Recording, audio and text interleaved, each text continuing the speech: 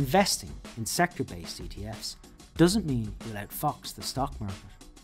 Let's take the S&P 500, an index made up of the 500 largest publicly listed companies in the US. It gained 220% over the past decade, whereas the energy sector has only delivered a 70% return.